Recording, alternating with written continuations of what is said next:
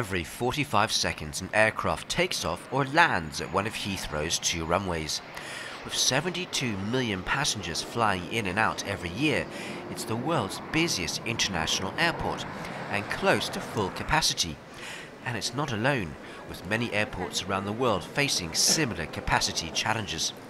But the number of people flying worldwide is rising rapidly, so keeping airports running smoothly means getting passengers onto large aircraft like the Airbus A380. We absolutely see the A380 as being the solution for the future. The world really has a major choice. Either massive amounts of more airports have to be built, or with so many airports right now flying at full capacity, you've got to put in larger aircraft. You just have to think that in the next 15 years, air traffic is going to double again. By 2040, believe it or not, there'll be twice as many people flying as there are in the world today. So you look at airports like Heathrow and elsewhere, already flying at capacity, and the only solution to make sure everybody can still fly is to fly larger aircraft. Heathrow has understood this. It's already one of the biggest homes worldwide for A380 operators. In fact, 15 super jumbos fly in and out of Heathrow every day, and this is set to rise with new operators.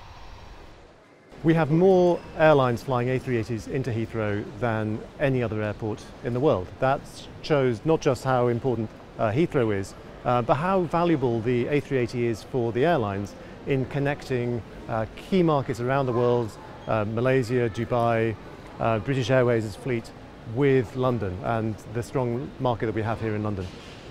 The experience has been shared by other key hubs worldwide. Nearly 40 of the biggest cities worldwide are now connected by the A380. It makes sense. For example, British Airways used to fly 3 aircraft to Los Angeles every day. Now by using an A380, it only needs 2 planes a day for that route and can use its 3rd available slot for other routes. Airlines flying from Asia to Europe have faced the same issue. The huge way that Airbus can help out airports that are running very close to maximum capacity, and there are many of those around the world right now, is to encourage airlines to bring in as many A380s as possible, make the most of your runway capacity, make the most of your terminal capacity, and the best way to do that is by flying the biggest and the most comfortable aircraft that's out there flying today. The A380 also helps airports boost their revenue streams. More passengers means more business and leisure travelers spending money in the restaurants and shops. In return, the airports can upgrade their infrastructure and keep landing fees for airlines lower, who in return can pass on the savings to the flying public with lower ticket prices. With more passengers being able to fly through on some of the larger planes, that means we can make more commercial income, for example in the shops, where more passengers are spending more money.